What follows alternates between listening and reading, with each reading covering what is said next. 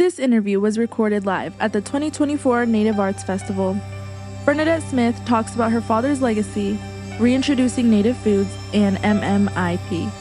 The team at the Boxcar Joe Show wants to thank you for tuning in. Stay tuned for more content and interviews. We all have a story. What's yours? All right, we're here with the Boxcar Joe Show in Windsortown Green at the Native American Cultural and Arts event. And I'm here with a special woman. She's the daughter and bloodline of a local cultural icon. I'm going to go ahead and let her introduce herself. Oh, Chimai, he'en maya iwa toshishima emta Bernadette Smith, and I'm happy to be here today. Good to have you, Bernadette.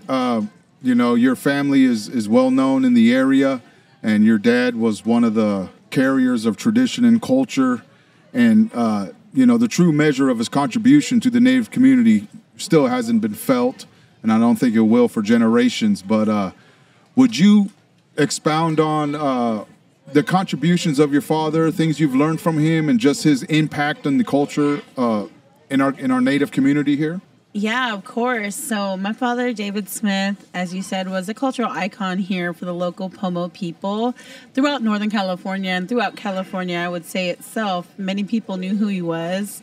He was what we call the kabe, which is the rock man, the rhythm holder.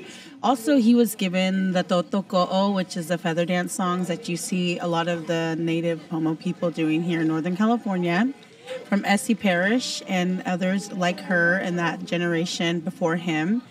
They left him with that great responsibility to carry those songs and dances, and you know he led his whole life doing that, and he continued until his last days doing that work, and we're very proud to be able to continue that and be part of that and make sure that his legacy is remembered in a good way. Absolutely. So I know that you and your sisters are involved and have picking up the baton and are running with it to the best of your ability. How has that transition been for you guys? I mean, you guys have always been accustomed to having your father there as a strong leader with strong medicine, and now, you know, he's went on to the other side. How have you guys been dealing with that? So luckily for us, my father had kind of set up us for this time. Should his time come to pass on, he kind of worked with all of us individually throughout his life and throughout our lives, teaching us here and there like little lessons throughout conversations we've had with him that kind of prepared us for this. I know we all shared these special moments with my father. Me personally, we spent a lot of time, I would drive him to dialysis. So in his ending times, the last few years, he was on dialysis, and it was a really hard time for him and for us together as a family. But during those times, he would kind of teach us songs or tell me a little bit more about the songs, critique my singing of the songs, and really kind of foster that within us. Within each of us, I would say my sisters probably all had that connection with him. But since his passing, it's been kind of hard to fill his void. Of course, like you said, he was such a strong spirit within the dance group. But one thing that happened with him being ill is that he transitioned slowly into not being able to participate in the capacity that he used to. And that was kind of hard for us. The hardest thing, I think, for me was to watch him transition in that way, not being able to interact with the dancers, doing his rock and moving with the boys, and, you know, we had these little funny things that we do together when I would sing, and maybe I wouldn't sing the right note or something. And he'd look at me and make these big eyes at me, or if he liked what he was hearing, he'd like, you know, just these little communications, nonverbal things that would happen between me and him. So I always try to hold on to those things, but it's been definitely hard trying to fill his position as far as a rock man. Right. I remember when I was a young person and I went to Cook Middle School, and your dad came with his group to dance for like a school assembly, and it was a big thing, man. And not only just for us Native kids, but I mean every ethnic group in the gym was captivated by his. He was a showman, man. He really was something special, man. And I remember there was just this newfound respect from non-natives towards us after that. You know, like, wow, these people they're serious about their work. You know what I mean? And I always remember him from back then. And yeah, he was something special. So not only do we believe that, but the city of Windsor also believed that your dad was special, and they did something historical. I don't think that's ever been done in these parts, but do you care to, can you elaborate on what just happened yesterday? Oh, yeah, such a beautiful day yesterday. So the town of Windsor, along with the Progressive Tribal Alliance, they got together and kind of were looking for a good candidate to represent the Pomo or Native people of our community here in Sonoma County. And they had a couple names being brought and tossed around, but the one that kept coming up was David Smith.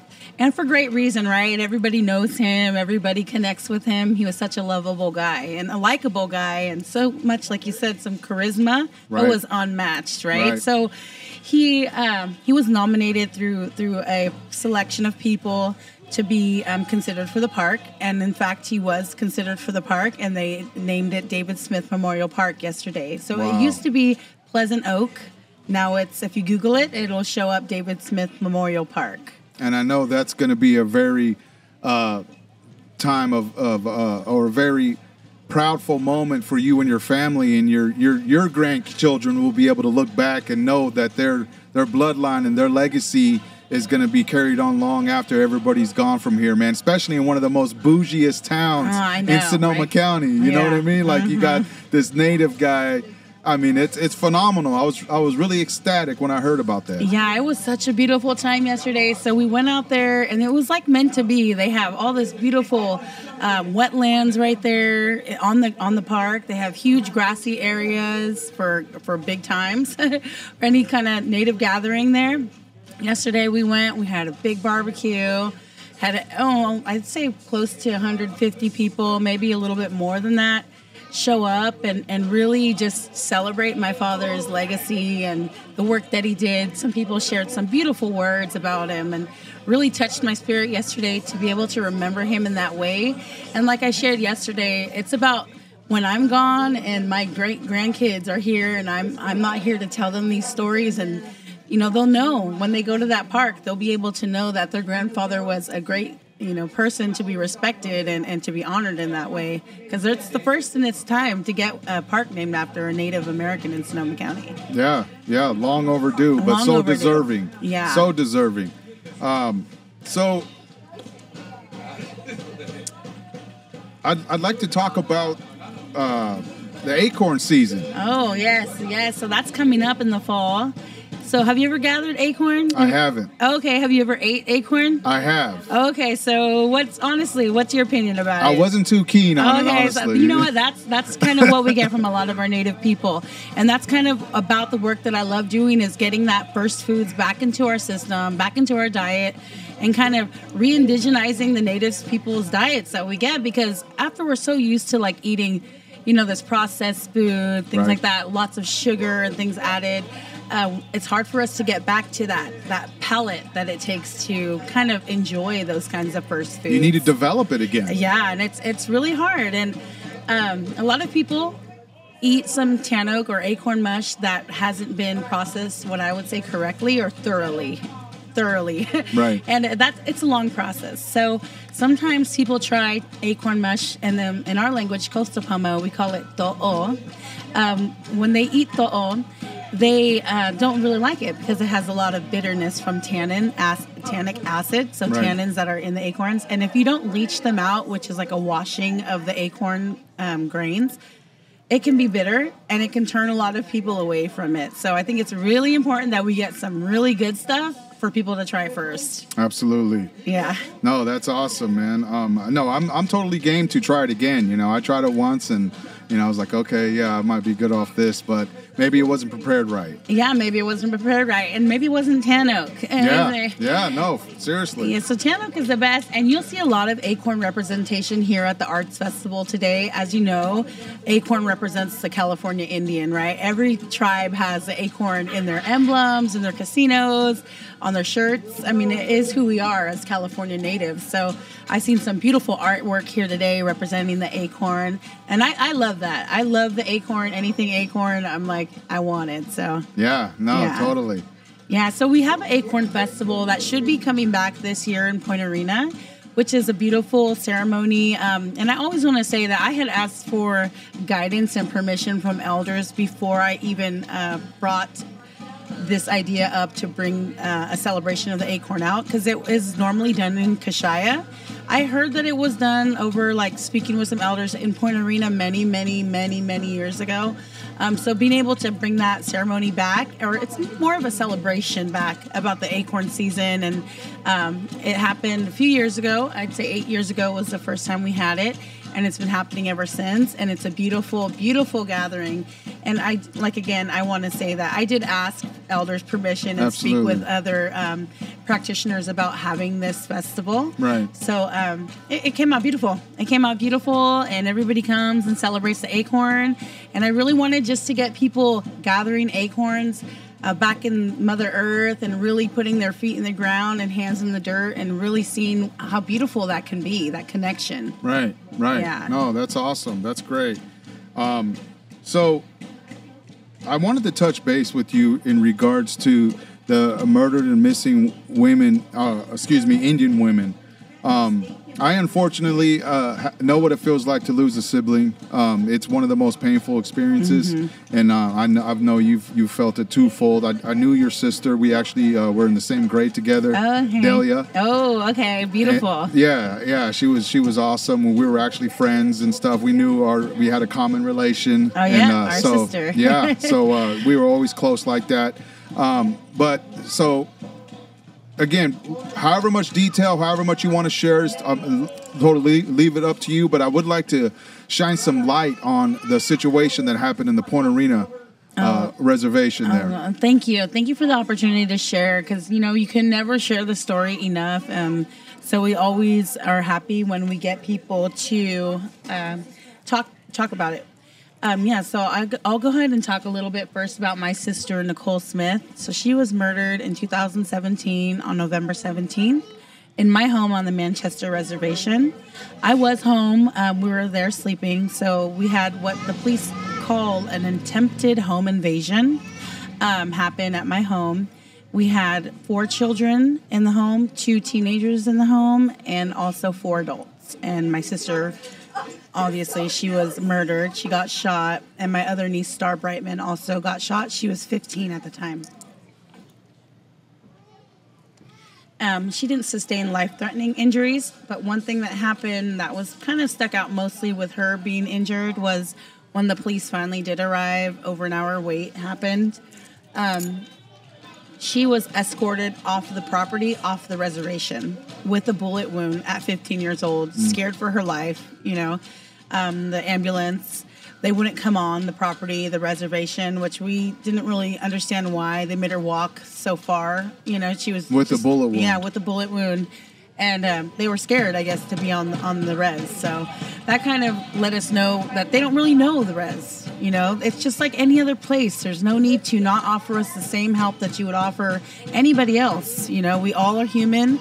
We need assistance. We need help. That's what we call for. Right. We shouldn't have to be escorted off. And obviously, when they want to come on the reservation, they come on for whatever reason they want. Oh, yeah. Nothing holds them back if they want to come and, bully around on the res for some reason or flex power. So at that time, they didn't help us out. So kind of had a big problem, and that's the Mendocino County Sheriff's Department.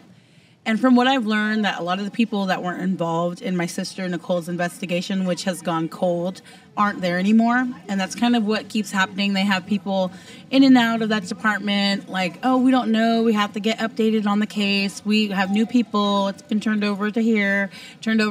So that's kind of what's been going on with my sister's case. So right now, as I said, it's a cold case. We've been doing a lot of I'd say like grassroots efforts trying to bring attention to her case. There's been a lot of things that we want answered, things that, they don't require a full-blown whodunit. Right. We just want something that was a little bit more to the liking of, how many cars did you search? How many people did you interview? How many, leads did you follow up on?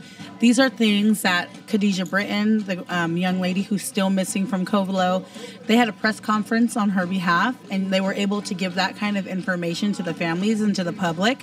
And that's kind of what we want as the Smith family. We're looking for just some answers as far as what the police department has done. Yeah, what efforts, what actions have you taken place to solve this homicide? Yeah, right? yeah, and that doesn't, we're not asking them to solve it. We're asking them to solve it, but right now we're just asking for the bare minimum. Like, throw us a bone here, like.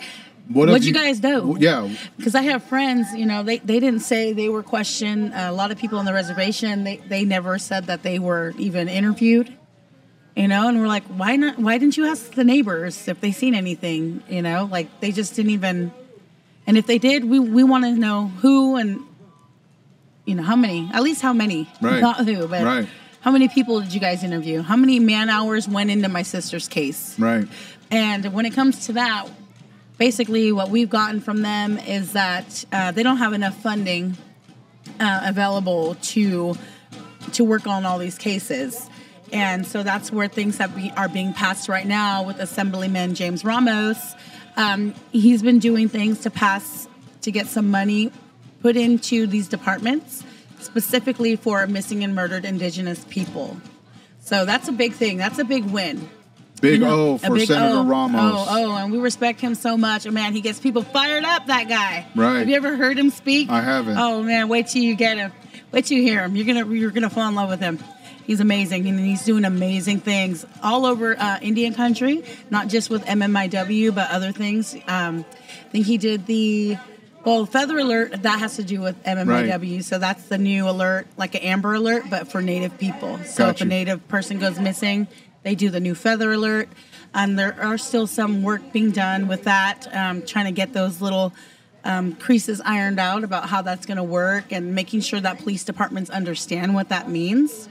How to identify a Native person as a Native person. Absolutely. And what that means and what criteria they have to see. And that's where things get a little bit tricky, is when they want to know, okay, how do you classify a Native? Do they have to have what? Braids. And a lot of people, the statistics on missing and murdered Indigenous people are not even as clear as they could be because of that misidentification of people. Right. They don't classify them as Native. If you don't look Native, they'll mark you as Mexican, right off the bat. Or Mexican last name. Yeah, or Mexican last name. So they don't really, our women and Indigenous men, they get thrown under, Yeah, they don't get to be identified as clearly as what they are. Right. Well, I mean, hopefully, the more we talk about it, the more exposure we can bring to the situation. Yeah, so definitely we're looking for more exposure to talk about Nicole Smith. So I'll just go back a little bit about her. She was a mother of 3.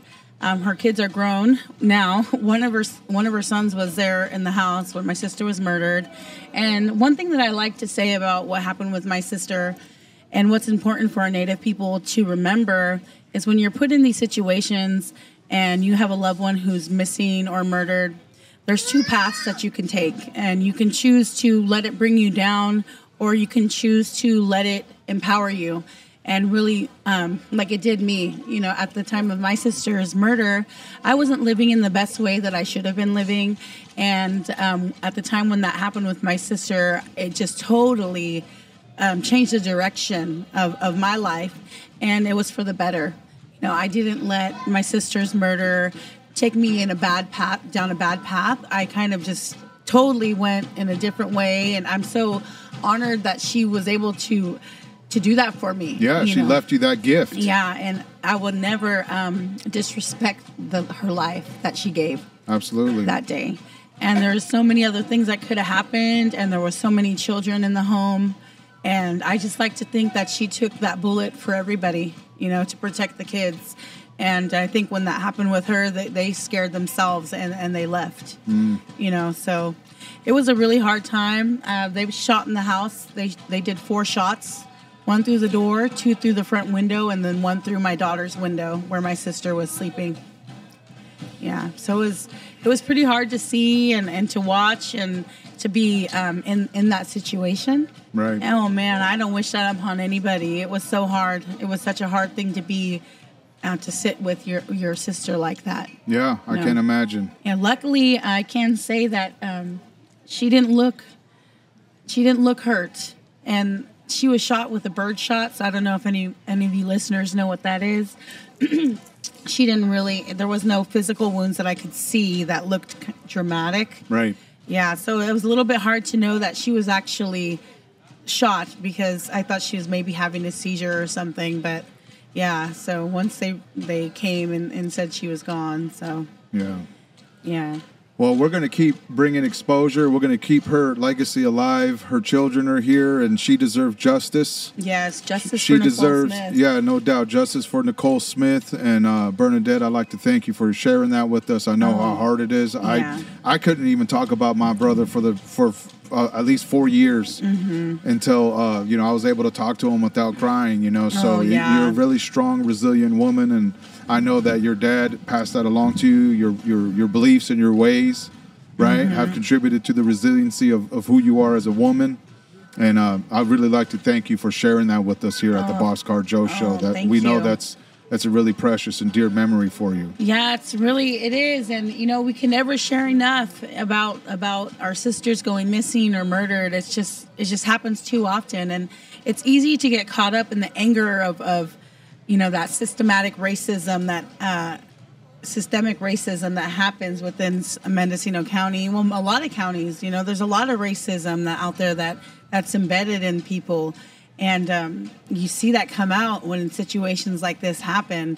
I see it throughout everything, even in education, in criminal activity, things like that. There's always this stigma about Native people, and it's time to change that narrative for them, and it's things like this park renaming, things like that, bringing visibility to good Native people to really change their perspective on how they see us. They've seen us in this negative way for so long, not because we were negative people, but because of the things that they were taught, things that were embedded in their education, and things they were passed down, from their ancestors and their grandparents. Right. People that are still living today carry that with them.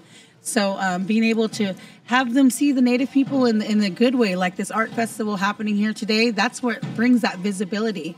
And that, in fact, in turn, is a solution, right, to healing. Letting our people, be seen and be respected. And that's what it's all about. And that will carry on, through the MMIW movement, through these police forces. They're going to see that. And we're right here, right next to one, right next to a police station. Exactly. So they're going to see the beauty of our Native people, the beauty of the culture. And right here in the town of Windsor, a few of my nieces have recently moved into the new Layton Springs Rancheria that's right down the street. So, they're coming full force here. Yeah. And Koi Nation, I don't know if you heard about Koi Nation. They got some property right here in Windsor, too. Okay. Yeah, so they're coming in tough here. And Pomos are coming in to Windsor. So get used to it. Get used to it. Get some statues around here, too. That's right. Well, Bernadette, I think that's a pretty good place to end there. Okay. Thank you again for sharing your heart with us, and know that you're loved and respected, and we know that your dad's legacy is in good hands. Oh, thank you so much. Thank you. Big O, Bernadette Smith. Oh.